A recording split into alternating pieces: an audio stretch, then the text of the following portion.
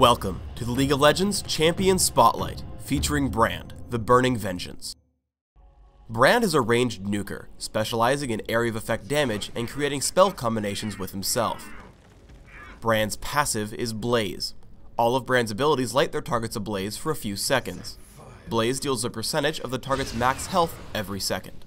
When any of Brand's abilities hits a target already ablaze, the spell gains a bonus effect and renews the ablaze debuff. Seer is a skill shot nuke, dealing damage when it strikes an enemy. If the target is ablaze, Brand also stuns the target for a short time. After a short delay, Pillar of Flame deals damage to all enemy units in an area. Targets already ablaze take significant bonus damage.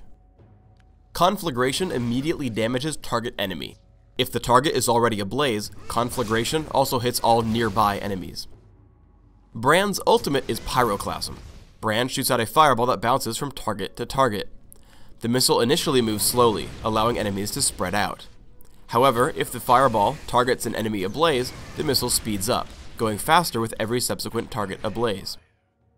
Brand can easily clear out ranged minions, lead with Pillar of Flame, wait for it to hit, and hit any of the targets with Conflagration. For maximum AoE damage, hit a target with Seer.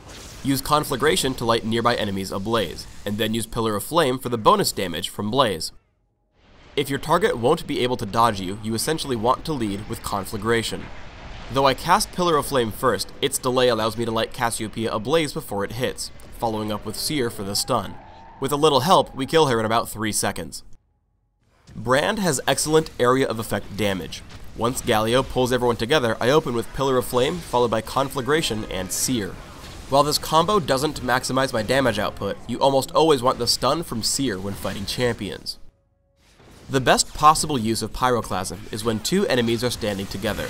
Immediately, Pantheon loses most of his health, getting killed by Lee Sin. Pillar of Flame has the longest cooldown out of Brand's regular abilities. Because of this, you may want to hold on to it when killing single champions near a teamfight. I take down Teemo with just Seer and Conflagration.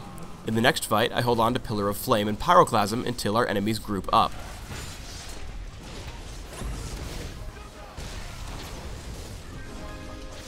Immediately, I follow up on the survivors, taking down Cassiopeia with Seer.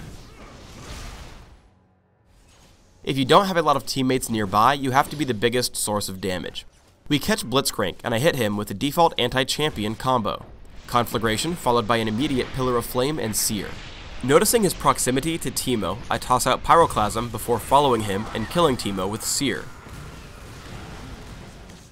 Looping back around, I see Pantheon and use the same combination again. Waiting on all my cooldowns, I also help take down Jarvan the same way.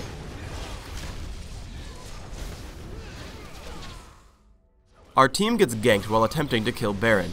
Seeing Pantheon in front, I toss out Conflagration and Seer to stun him. Immediately, Blitzcrank comes, so I break them down with Pyroclasm.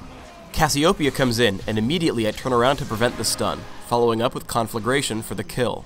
I turn to kill Jarvan, once more using Conflagration and Pillar of Flame and Seer. Conveniently, with max cooldown reduction, I can chain Seer together for a stun, without other spells to help. I have Rylai's Crystal Scepter to add slows to my abilities. As Sona gets chased by Teemo and Pantheon, I attempt to slow them both individually with Seer and Conflagration.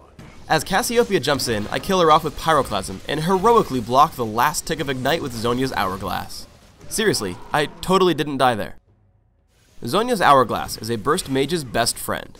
I lead with Pillar of Flame to maximize my area of effect damage, tossing out Conflagration and Pyroclasm immediately afterwards. While waiting for my cooldowns, I activate Zhonya's, keeping me alive while we kill 3 of them.